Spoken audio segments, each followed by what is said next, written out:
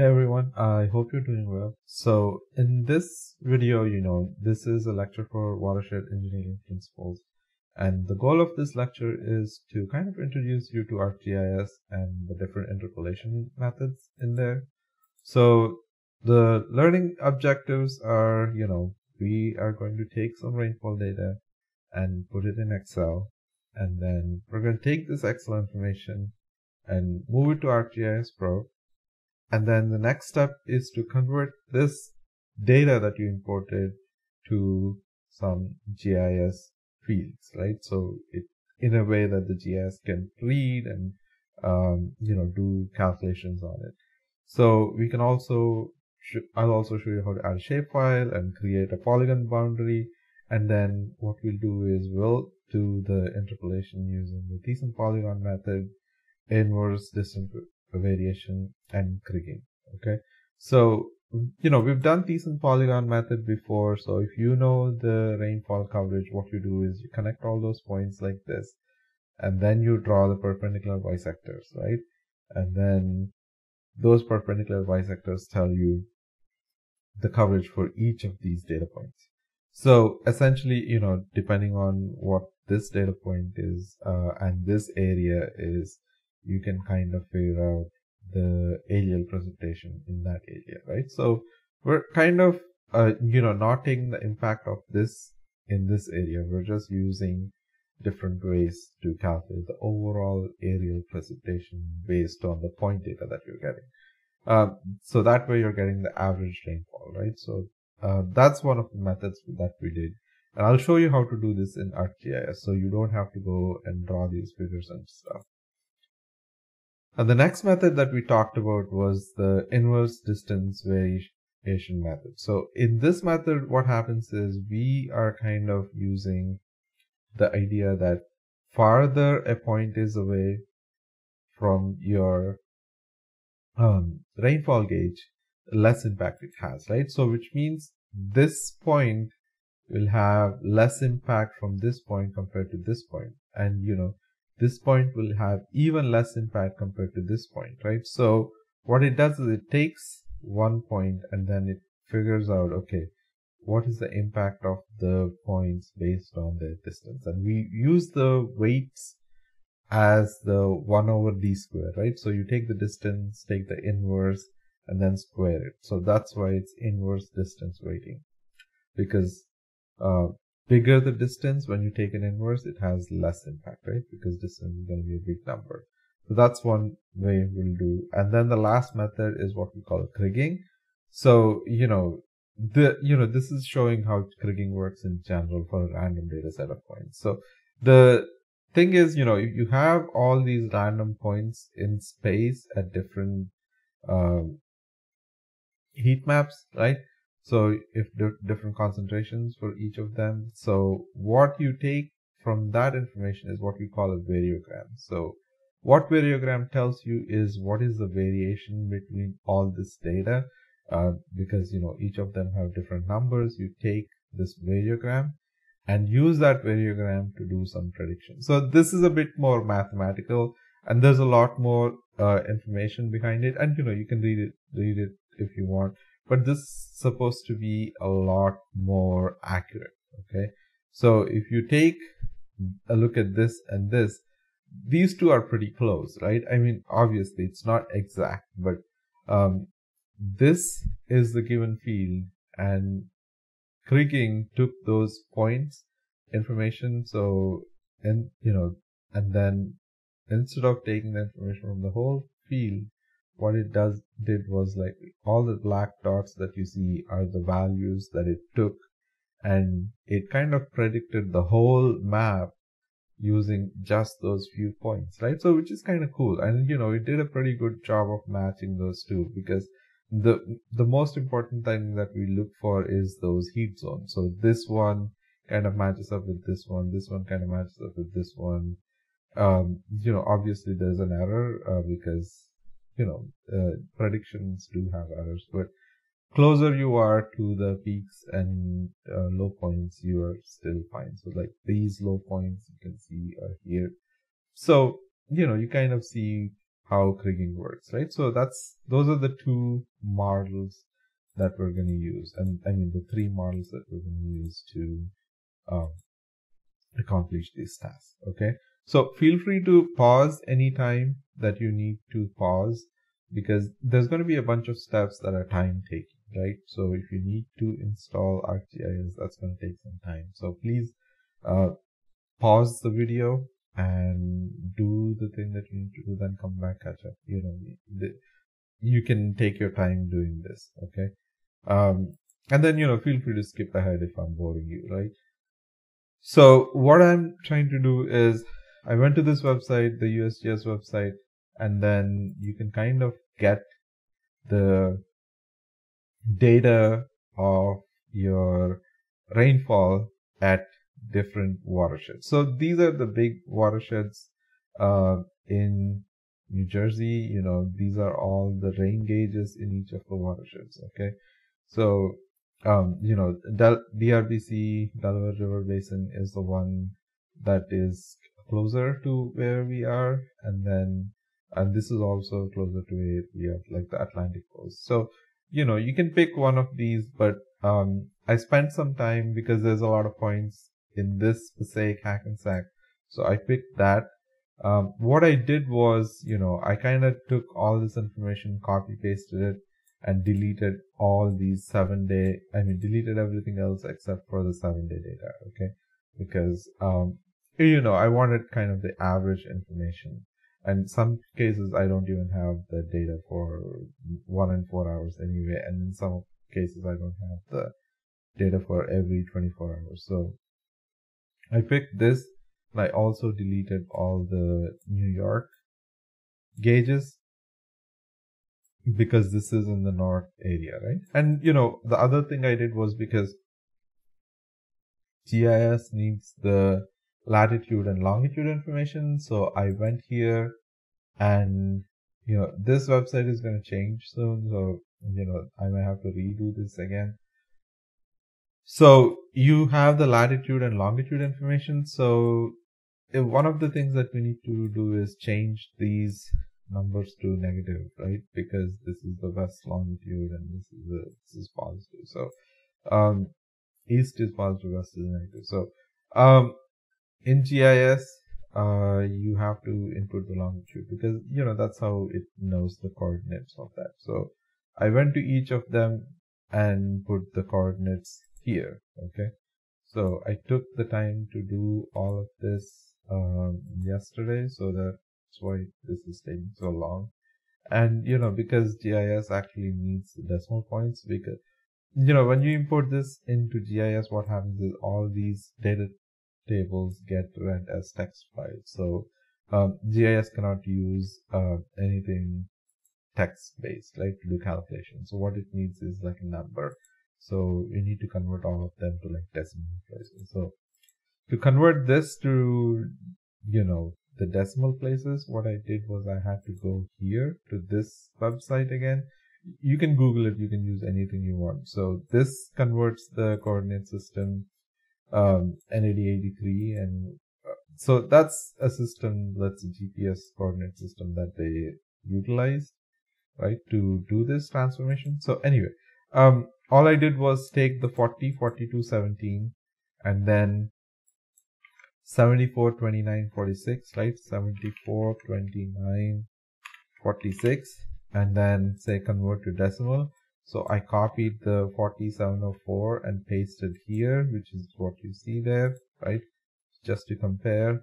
And then the long decimal, longitudinal decimal is the 744961, which is that one. So that's all I did. And I did it for about 36 points. And this again includes all the New York, New Jersey, all of those points. So I made the transformation. So this is the file I made yesterday.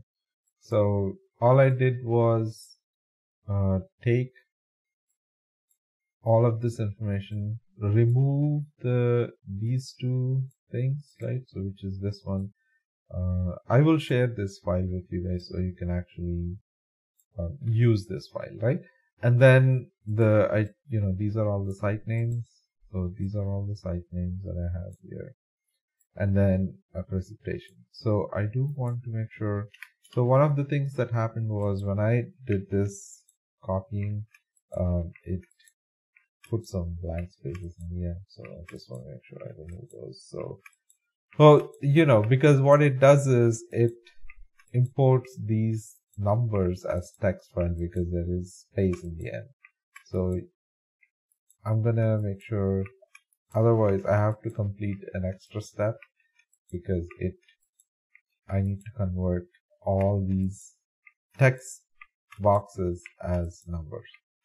Okay, so I'm almost done. Maybe I'll edit this out. I don't know. Yeah, so these are,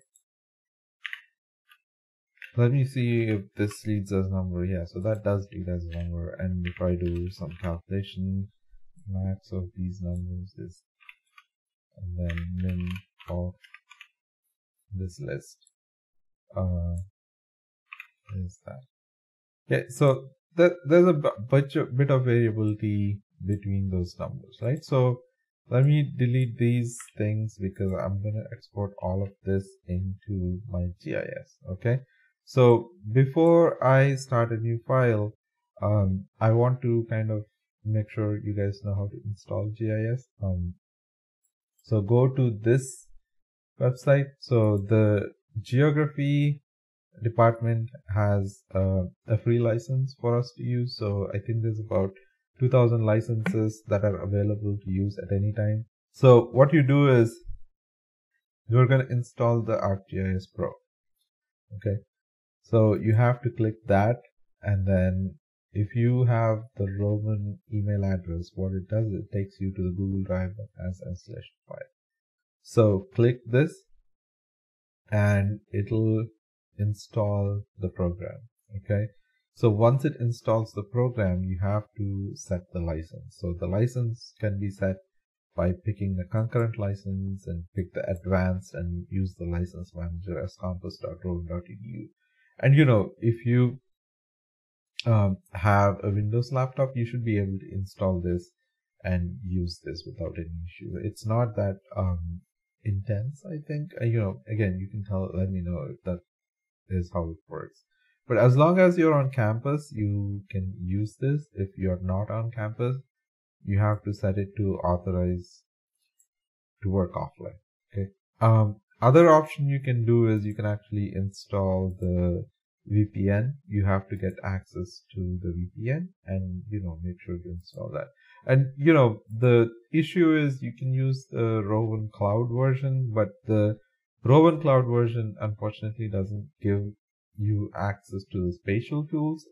I tried doing this, I couldn't figure it out. So if somebody knows, let me know.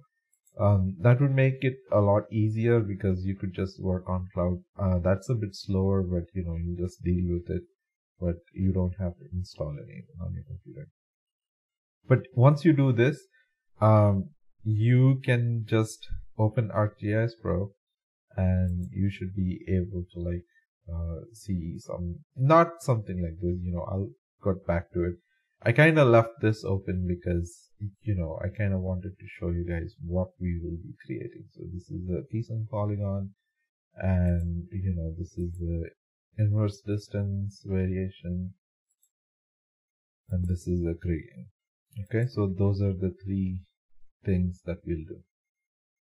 All right, so when you open the thing, you can go to new. It'll give you like a option to create a new project.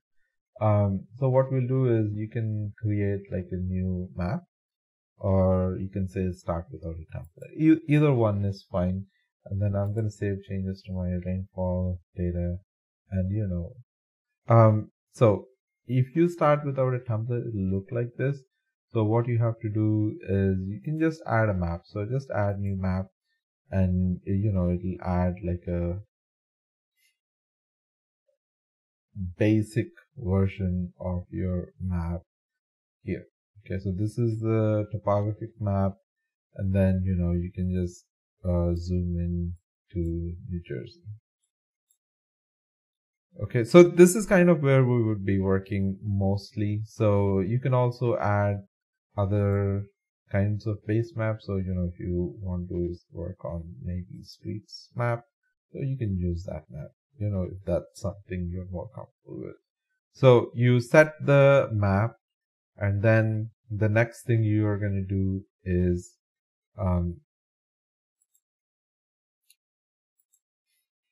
add data. Okay, so you can just say add data here, and so there's a bunch of things that we can do. So this is my shapefile. So I saved all my shapefiles here, and you can add the shapefile if you want. So what it does is it adds the watershed management areas in New Jersey. Okay, so if you see here, this has this weird filled in thing, right? So I can change that. So I can go to symbology and change the symbology to a black outline. Okay, so that way you just see that black outline. So I'm not gonna really use this shapefile. It is just there for me to see where the boundaries are. Okay, I can turn off this map, the world street map, because once I input the data, kind of want to see where they fall, and use that as a way to draw my boundary. Okay, I mean, because it's the whole state of New Jersey and not one specific file, and I kind of want to not use this and make my own boundary, that has its own uses. Anyway, so let's keep this in the background, and then what we'll do is we'll add some data. Okay, so for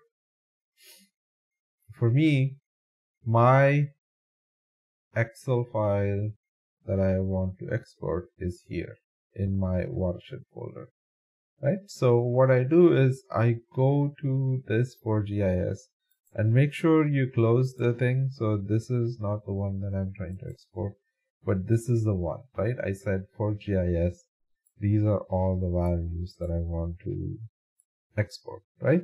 And make sure you put the negative symbol also. If you don't put the negative symbol before your longitude, it is going to put somewhere in the middle of Europe or Asia. So make sure you do that, and then you close this.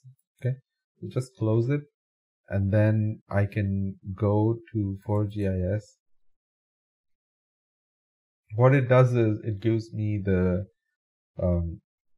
sheet name. In my Excel file, it was called Rainfall, the sheet name, so I can pick that. So if your Excel file has the typical sheet 1, sheet 2, sheet 3, then you may see them here. Okay, so you see the standalone tables. Okay, so what you want to do first is just say open. Let me put my watershed map back again. Okay, so you see here, the first thing you want to make sure is that it imported all this information correctly, which is you want to make sure the latitude is a double type. Okay, so if you see here, when you hover on top of lat, it says type is double. What that means is double is a floating point number. So floating, if you remember your programming, if you've done any programming, so integer is int, and then float is usually like a decimal point number. So if you have decimal points in your numbers, it's float. And those floating point numbers can either be single precision or double precision. So double precision uses 32-bit or 16-bit format, so you can get more precise decimal points. The way the computer works is it converts everything to binary numbers, and then it converts back to the decimal numbers, right? So when it does that conversion, if you give it much better bits, more bits, like double, it does more accurate conversion. That's why you get less round-up error. Anyway, so what we should be doing here is making sure that all the numbers are numbers, okay? So which is lat is type double, which is good. Long is also type double, which is great. Site name is text, which is good. Precipitation is also double. So that's all we need, right? So now all I want to do is take this information and put it on my map, right? So let's do that. So let's go and say display XY data. So what it does is it opens this thing on the side that says geoprocessing. Okay, let me move myself out of the way. So it takes the input table, which is rainfall, right? All my information is in rainfall. It is putting it out to output feature class rainfall XY table coin. So I can just call this precipitation, okay? I can just say any precipitation, northeast precipitation. So X field is my longitude and Y field is my latitude, okay? And the coordinate system has to be GCS WGS 1984. So that's when they kind of mapped all the whole world and gave them like specific coordinates using the GPS satellite. So all these numbers are actually NAD 1983, so North American Datum 1983. So and then GCS I think is the global world. What is it? So it's some global world coordinate system. So that's they're both are the world global coordinate system. So those two are kind of the same thing. So if you have the NAD system, you can just use the WGS. If you have a different coordinate system, you can pick that coordinate system. Okay, so we're going to use WGS 1984 and pick that. So now all you have to do is click the run button at the bottom, which is at the bottom here. So you run it and you don't have to set a Z field. Okay, so now you see here, it put all the points here, right? So that's where all my rain gauges are. They're all in this Milford, Ringwood, all those areas. Okay, now I can turn off the Wall Street maps. So I just have that. And then, the other thing I can do is, close this thing and check the attribute table. So go to attribute table, check and make sure you have all of them correctly. Okay, so you have the latitude double, site name text, and then precipitation as well. So the cool thing you can do is you can pick the point. So let me turn off the watershed management. You can click the point. It tells you, okay, this is the Charlottesburg USGS unheated rain gauge, New Jersey. Its latitude is that, longitude is that, site name is that, and precipitation is 0.4. So this is how you can take any information in a spreadsheet and bring it to the GIS. And because we exported it nicely here, it can show us the information, right? And also, you should get used to how this is kind of ordered. So I can delete this so I don't get confused and it doesn't get confused, right? So I can also close this. And also a good habit to save once in a while. So I'll save my project as watershed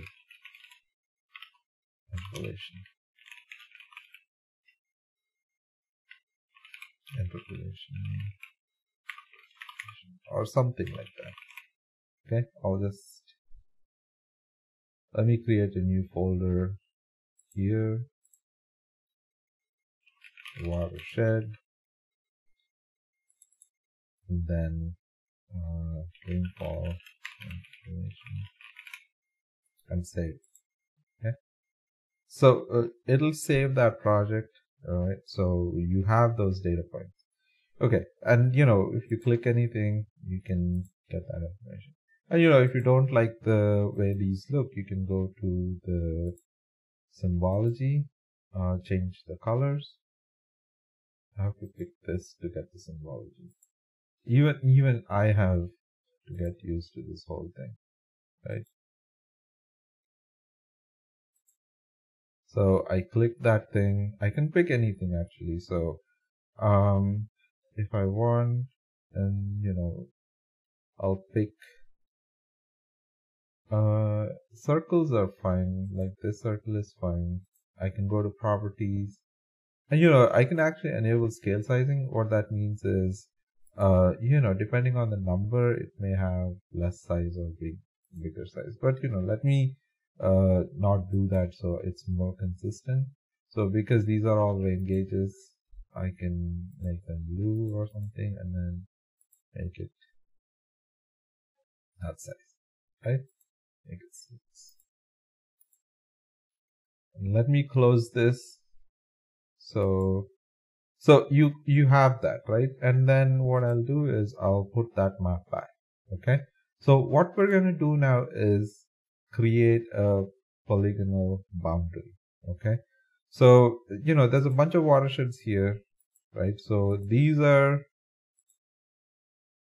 so this is the Northeast Wallkill watershed, and this is your Pompton, and this is your Lower Passaic Saddle, and this is your Hackensack, and this is your Upper Passaic. So I can, create a boundary that is kind of, going across this area, right? So that includes all these 1, 2, 3, 4, and 5. So I can make up a boundary that includes these 5 things. Okay. To do that, what I have to do is I have to go and I have to add some polygons. Okay. To do that, let me find my table again. So I have to get the catalog pane again. If you lose the catalog pane, just go to view and go to catalog pane. Okay. So what I'll do is go to my databases. Okay. So I'm going to create a new, see, this database essentially stores all your points here. All right. So everything that we're doing on this screen is stored here, and there could be some things here that you created but you may not be using in your map, right? So then you have to bring it here. Okay, so what I'm going to do is I'm going to create a new feature class. Okay, so what that does is it create, we're going to create a boundary and then using the polygon tool. So that is what I'm going to do here. So that will come from this feature class. So I will add a new feature class here, and the feature class type is a polygon. Okay, because I'm going to draw a boundary, so that boundary is a polygon. So I'm going to call this watershed boundary.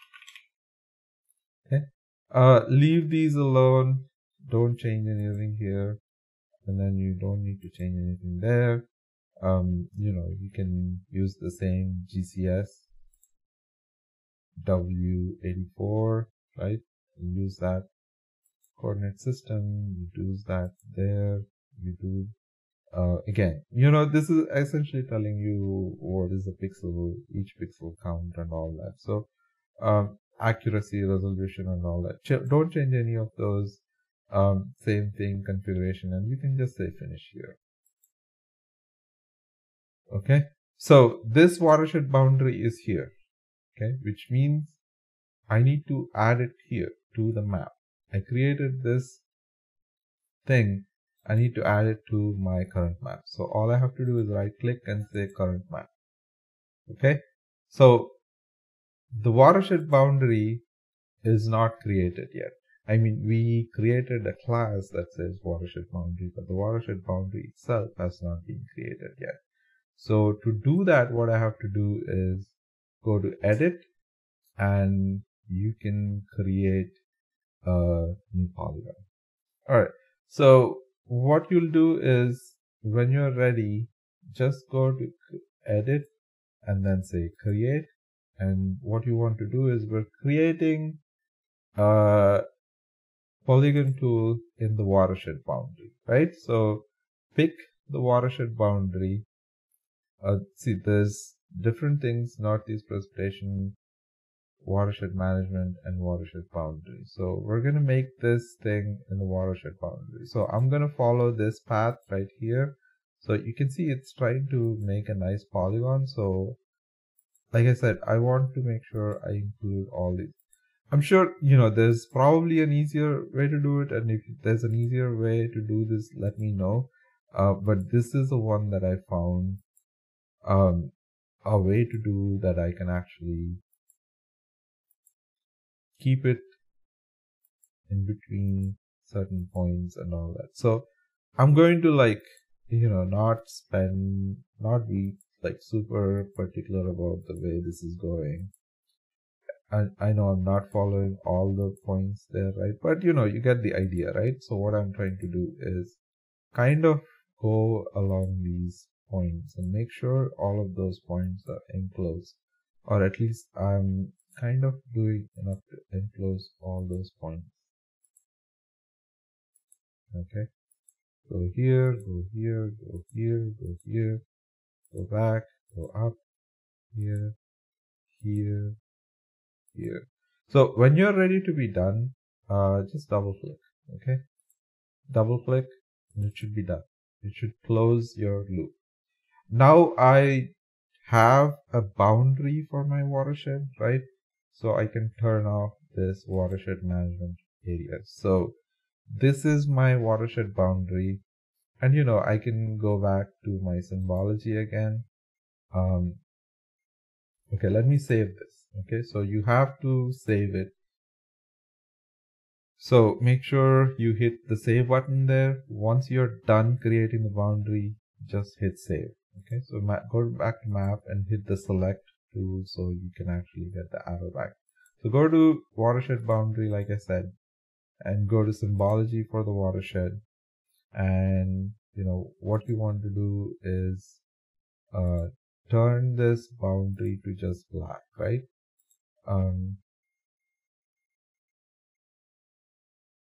So the indoor color is outline color is black, and we want it to have approximately maybe a couple of points of width. So that's what it should look like. Okay, so and then click outside. So you have a nice polygonal boundary for your data points. Okay, so if you want to see the watershed management again, so just to kind of get an idea of what it looks like. Excuse me. Okay, so we have the boundary and we have the data points. Now we can go ahead and start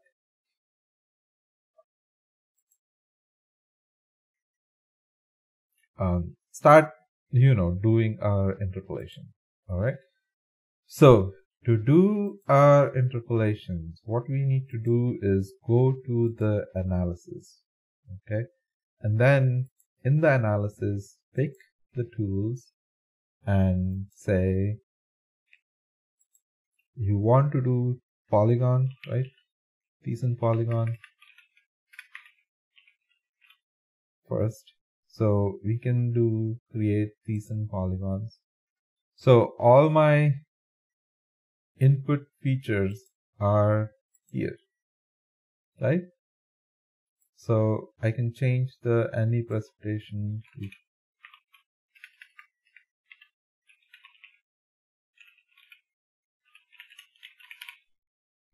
Okay. And then go to environments.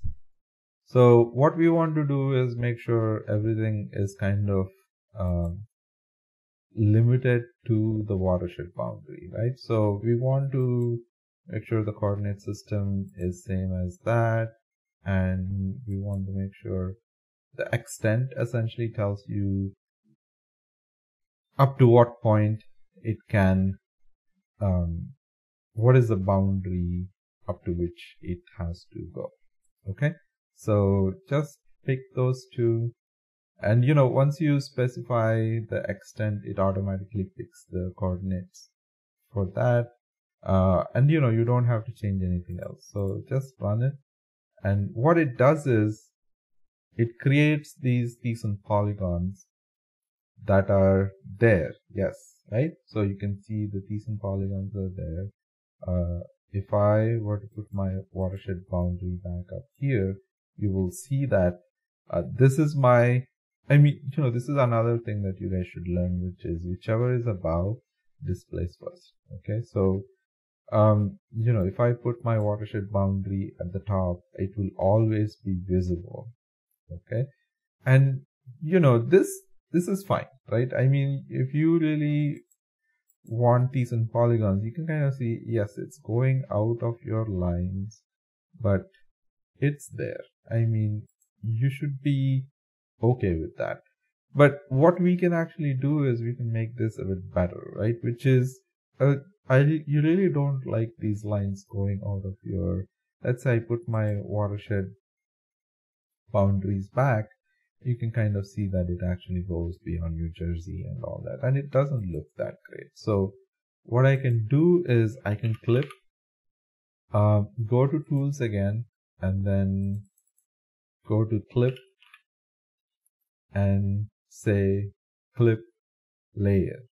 Okay, so what this does is it extracts input features from within specified polygon. So you just go to clip layer, and it will take you to the clip layer box. You click it.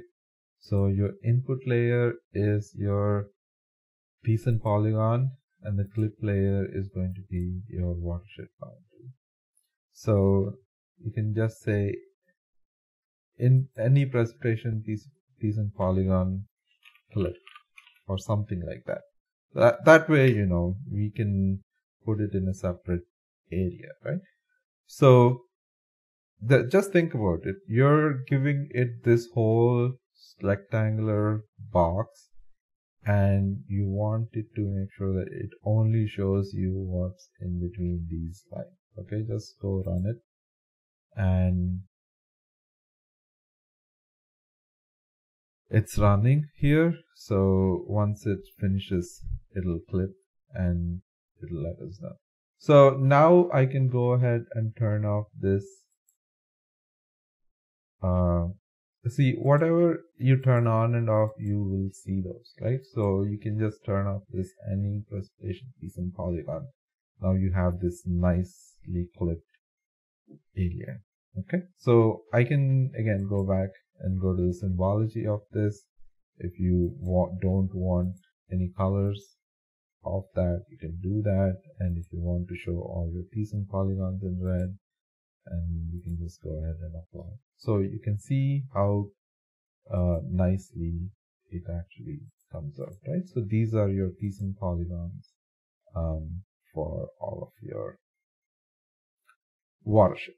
Okay, for the given rainfall information, these are your Thiessen polygons. Hopefully, you can kind of get what we're doing, and I'm hoping I'm not going too fast. If I am, just let me know. The goal is to make sure that you kind of know how easy these things can be done. And it's easy now because I figured out how to do this, but it takes a while for you to actually go through this whole thing, right?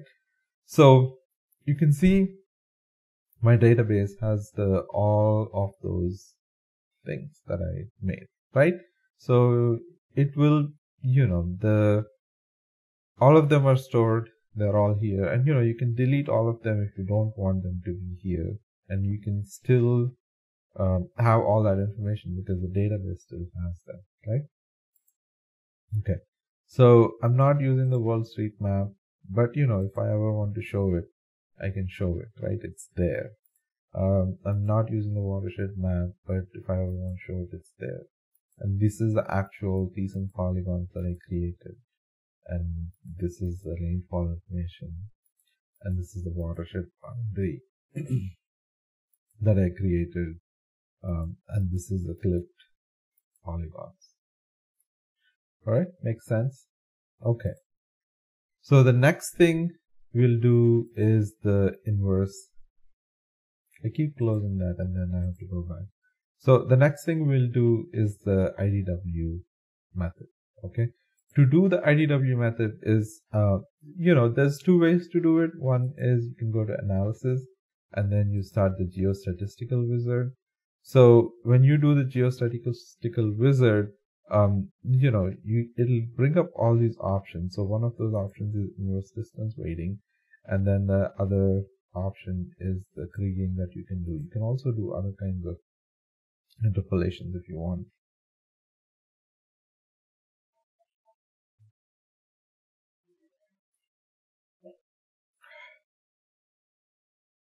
But what we'll really want to do here is that we want to kind of see and take this information and make sure you clip it to your area, right? So when I did this, I was not able to set the extent for all these things. So what we have to do is go to my tools again, and instead of picking the geoanalytical tools, I have to pick the spatial statistics tool.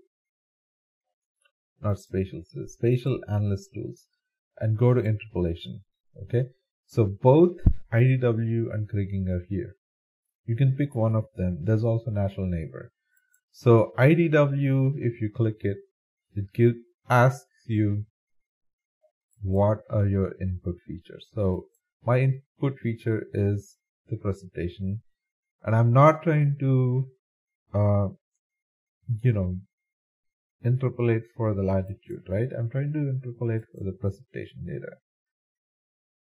So once it completes it, it needs to know where it needs to go, right? So I can just say any precipitation. So it puts all that information in that place. Okay. So and then you go to environments. We have to do the same thing again. The output coordinate system has to be clipped to the watershed boundary, right? There are no transformation. The output coordinate system is using the GCS WCS, so it has to use the same coordinate system as what the watershed boundary has. And this is where we go and tell it exactly where it needs to clip, right? So the extent of interpolation is also watershed boundary. Okay, and you also have to tell it to mask it at the watershed boundary. What mask does is it actually makes sure whatever is there, it is not exceeding. Okay, so instead of doing it and clipping it again, you can just tell it here to just mask it to watershed boundary. If you're more curious, just press this I button here and read what masking is. We'll only consider those cells that fall within the analysis mark of this operation. So it'll essentially do within that area. I set the extent and then everything is set. There's nothing else that we need to do here. So the other thing is, you can change the power. So if you guys remember when we did IDW, we took D square, right? So that's where this power is. And you can also change the search radius to variable and fixed. You can try variable first and see what happens. The cool thing about these things is they're so fast to run. Okay, and you can kind of it only takes one button to get that, right? So you can see here when I did IDW interpolation, this is what it looks like. Okay, don't worry about the warning and all that.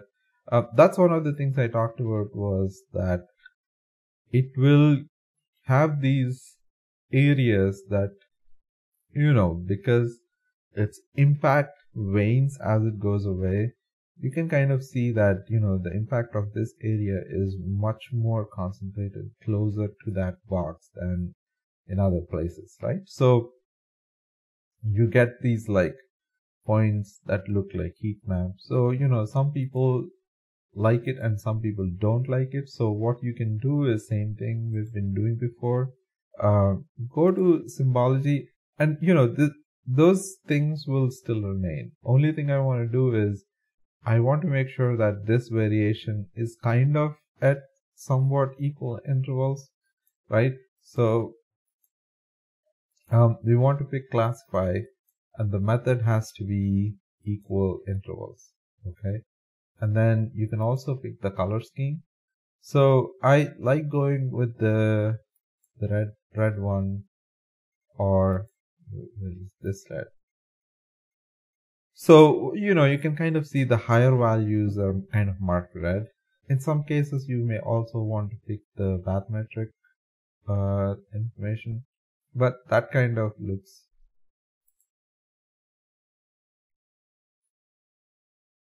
I mean, you can always change the color that you want. So, oddly enough, the lighter blues are the one that have higher concentrations, okay? So that's why it looks like that. So you can always change this to darker blue and all that. But to quickly show what's going on, this is what it looks like. I prefer this because you can kind of see that the red ones are the big numbers and the green ones are the low numbers, okay? So all the red numbers have pockets that are really, really close and are giving it a lot more impact. The low numbers have, a higher impact, because, this number has much bigger impact because these two are high. And most of these points are really low, so those have more impact compared to this. So, because, it uses like the nearest neighboring points to get this information. Okay. Hopefully that makes sense. So this is how we do IDW. Okay. And the next thing we'll do is the Kriging. Okay. So Kriging is same as IDW. So you go to tools and pick Kriging here, and then same, we'll do this. But before we do all that, I kind of want to show you, using the geostatistical wizard, the way you can actually see the different parameters. So Kriging can be done as co-Kriging. You can use the rainfall information in one field, and then you can also look at another data set. So if you have elevation variation also, you can kind of incorporate that in here. Okay. So what we do here next is go back and hit next. Okay. We are going to Krig for precipitation, right? So you can use different kinds of Kriging. Okay. So you can look up what each of these mean, but simple prediction is the most easiest, or ordinary Kriging prediction is also the most easiest one. So you can pick one of these, but really not necessary. So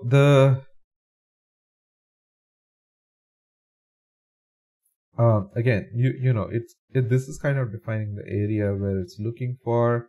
Copy of areogram is true, and then you go to next.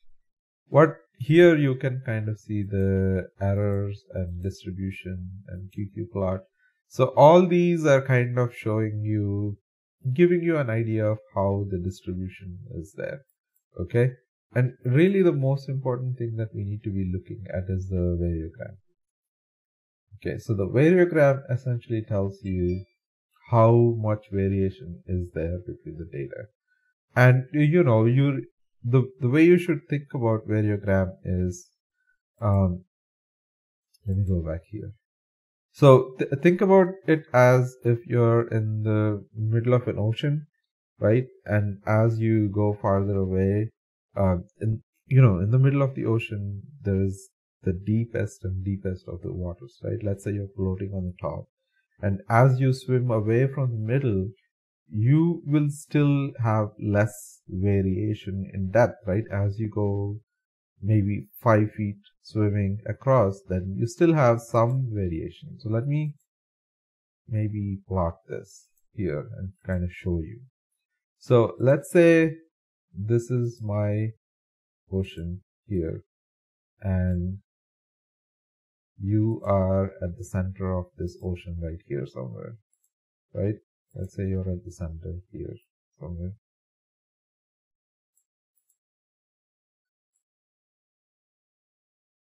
Okay, that's kind of the center, and I'll put this as black. So that's the ocean, and it's the deepest part. And then let me also insert like a colon or something, so you can kind of see the.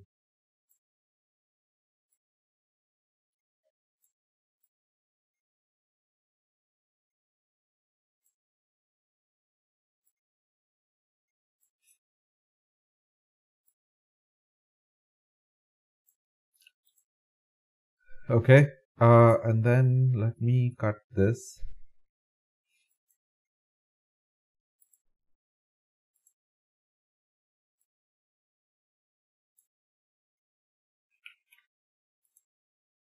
Put it over here. So, we can kind of talk about this as we go here. All right. So what's going on here is your center is at the deepest part, right? So as you go away from the center, your depth is kind of changing in all directions the same way, right? No matter which way you go, your direction changes the same way. So when you go from here to here, the change in depth is not that much. Right? Does that true? So let me draw a line, maybe attach a line to this thing and see if that helps. I have to make sure this is bring it forward and then change this to black and kind of make these two a group. I'm doing it on the fly.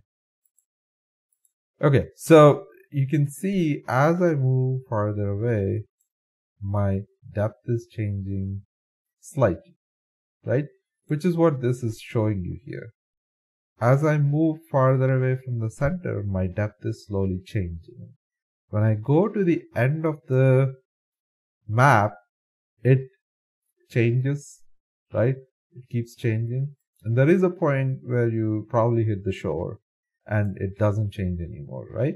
So it kind of is talking about how there is variation in data, okay? So all this is doing is as you go away from the center back and forth, you're kind of seeing a change in the depth. That's all this is doing. All right, so let's go back and see what my variogram looks like. So if I go to my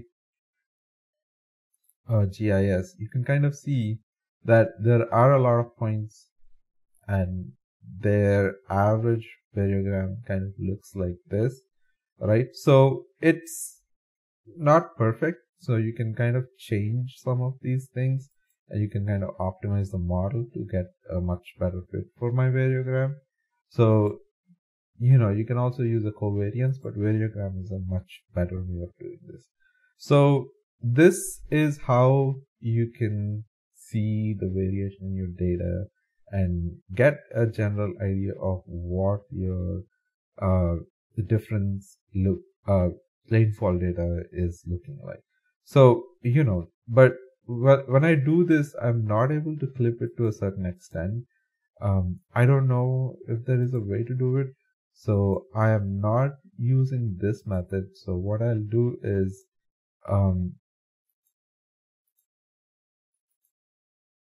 Okay, so because I have to clip it to a boundary, I'm using this geoprocessing tool, okay, instead of using the geostatistical wizard.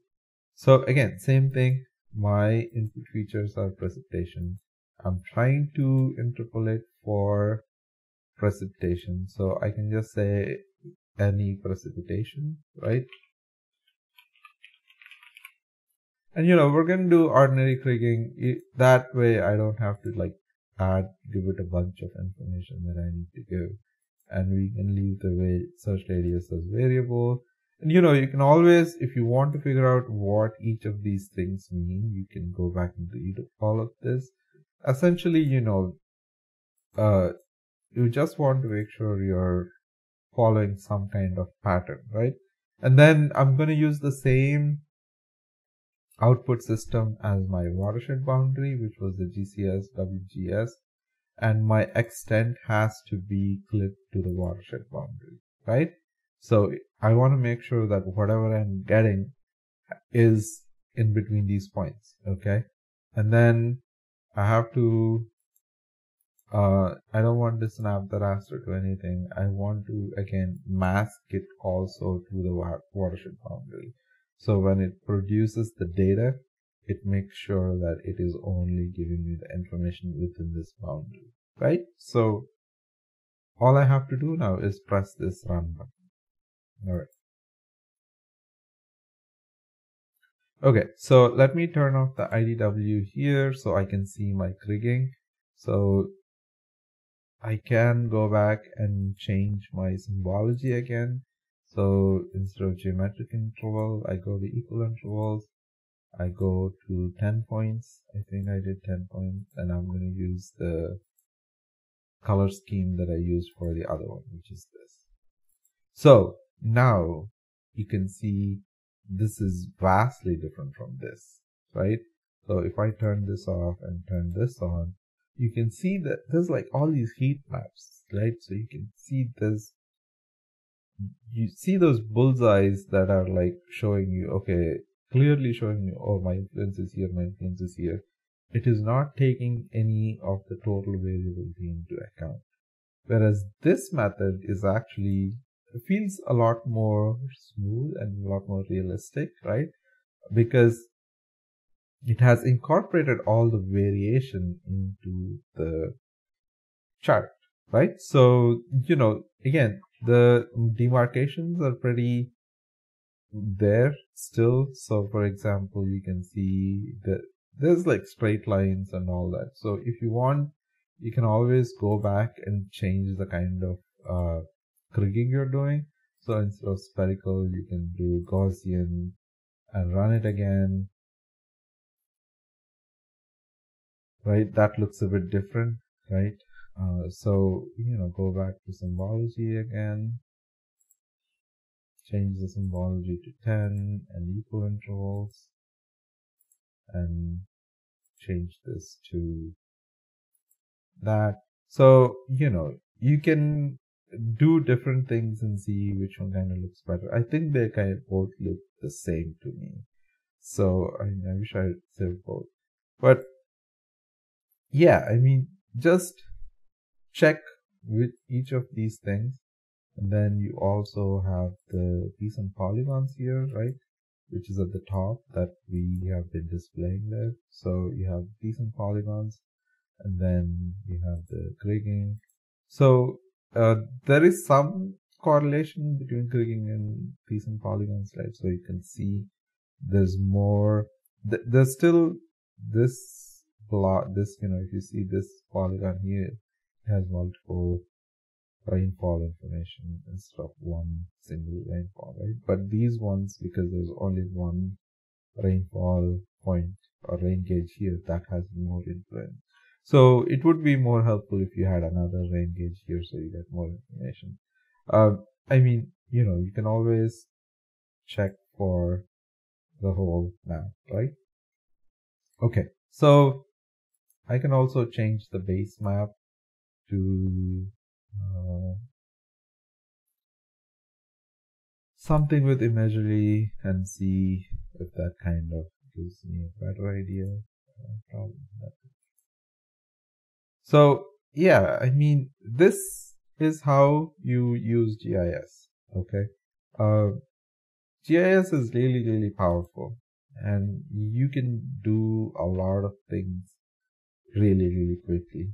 But it takes some time to figure it out, and mapping all these variables, and figuring out all the tool sets and making sure you're masking it correctly and all that stuff.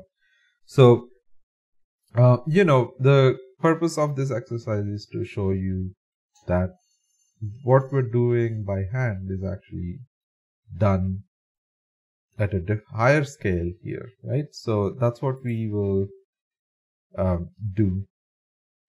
And for this class, what we'll do is you have to replicate this whole exercise, and I'll let you know what output do I require. And the other thing I will be asking you is to pick 5 different points from your rainfall, and draw their catchment and use that information to give me that same kind of 3 different kinds of rainfalls. Okay, I mean, hopefully you learned something, right? That's kind of the purpose of this whole exercise. So please let me know if you need anything, and all I want from you guys is to make sure you attempt to do this. If you have any issues, please let me know, and I'm happy to help you. Thank you for watching, and then please reach out to me if you have any questions. Bye.